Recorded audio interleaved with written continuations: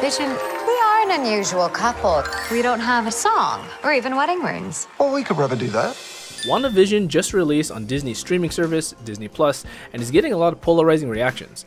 Viewers have called it strange, confusing, nothing like the Avengers films, boring, and I've read a tweet of someone calling it straight trash. While I would definitely disagree with the last statement, I'm sure we could all admit that after watching the first minutes of episode 1, it is clear that not everything is as it seems. Being how WandaVision is the MCU's first television venture of their cinematic universe, it's quite fitting to see the 9-episode series depicted in the style of a 1950s sitcom. We even get the 4:3 aspect ratio, which is a nice little touch. And if anyone remembers Avengers Infinity War, Vision not only dies once, but twice. So seeing how our two heroes now live together in this spacious, beautiful abode, you're probably wondering, wait a minute, when did Wanda and Vision get married? And when did they get a house in the burbs? And of course, how the f is Vision alive?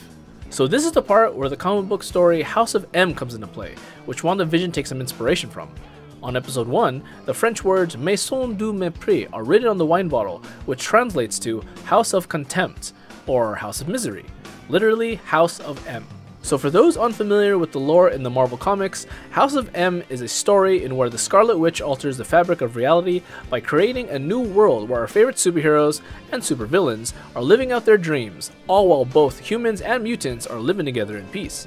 You also find out that during these peaceful times, Wanda is actually suffering a mental breakdown due to her losing the children she had with Vision. The children, by the way, were conceived using magic. Funnily enough, episode 2 of WandaVision has both our title characters perform a magic act in front of everybody at a local event that was for the children. It was so on the nose that there was literally a banner on top of the stage that said "Talent Show for the children." And lo and behold, at the end of the episode, she was magically pregnant. So how is it possible for Wanda to get pregnant here? Because Vision is an android. Well, in the comics, Scarlet Witch is extraordinarily powerful to the point where she can alter reality to just about anything she wishes. So, maybe in this case, Wanda could have just simply altered reality so she could have children. Remember that red Infinity Stone? The one that alters and controls reality? Well, Wanda is basically a living version of that stone. So yeah, Wanda is pretty powerful. So powerful, in fact, that they had to tone her down for the MCU.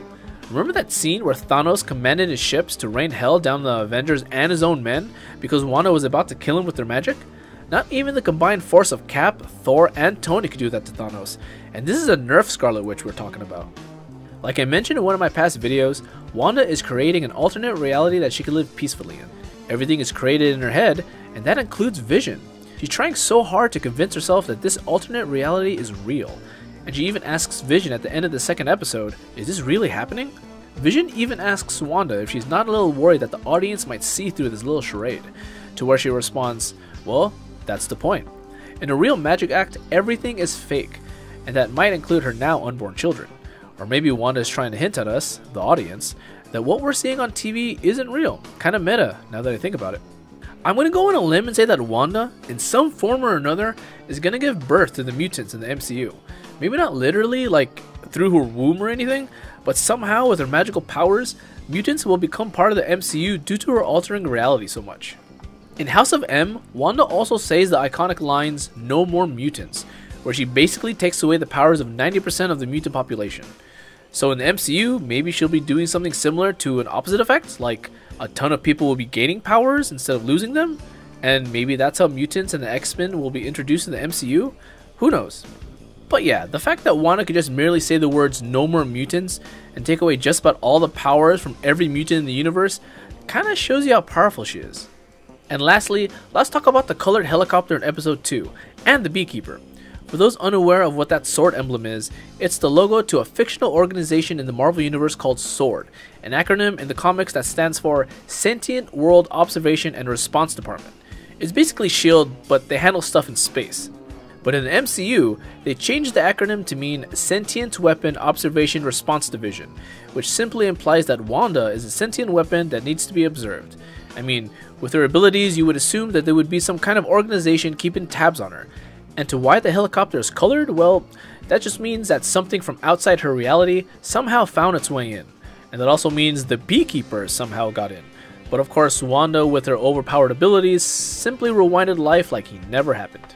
Anyways, this show definitely has piqued my interest. I love the whole Twilight Zone vibes it gives off, and I love seeing the kooky side of Wanda and Vision.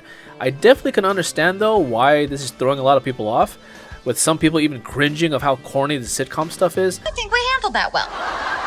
But knowing what I know in the comics, I'm definitely anticipating how this unfolds. Especially with the fact that Doctor Strange played a part in the House of M backstory in the comics. He was there during the birth of her children. And the fact that Wanda is going to be playing a major role in the Doctor Strange sequel, The Multiverse of Madness. I can't wait to see all the build-up leading up to the WandaVision finale. With that said, let me know what you think in the comment section below about all my theories and the tie-ins between WandaVision and the House of M. Do you guys think the mutants are going to be coming out of this? Let me know. Alright, take care guys.